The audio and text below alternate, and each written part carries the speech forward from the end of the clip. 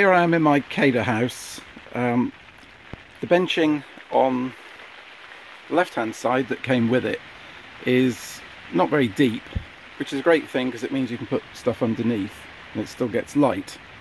Over on the right hand side here though, I want deep benching, and I've decided to go for pallets.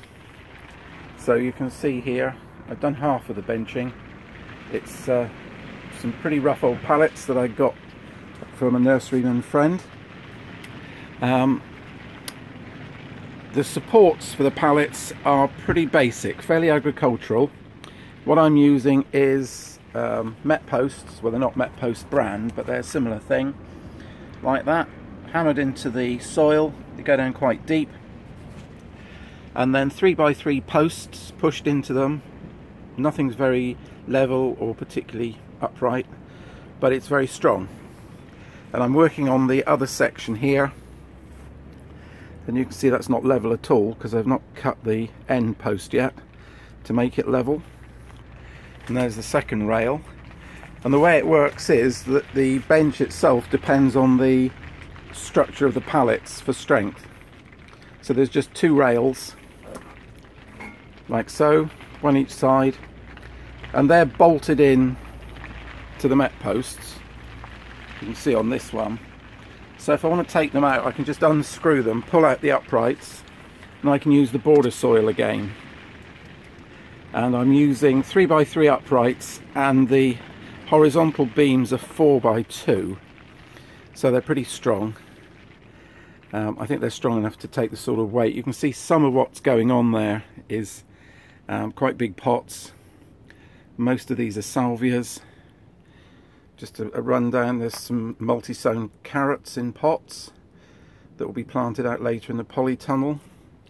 And this is a crate of yacon. These are the edible tubers and the propagules still intact. I've got to break them off and pot them up yet. So that's a little bit of what's going on in here. You can see everything's all piled up because I'm doing this building at the moment, but that's a Vetopod propagator. Needs a bit of a clean. This is a Geopod propagator, which is new, hence looking clean, with a couple of modifications that I've made. The lights I've stuck down with Gorilla Tape, both sides there.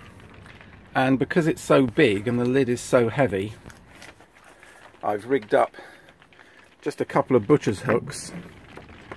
I can't do this one-handed, but there are some butcher's hooks there that just hook into the edge of the lid, and then that holds it up so that I can get in there to, well, I can't get in there, but I can get a watering can in there to water and such like.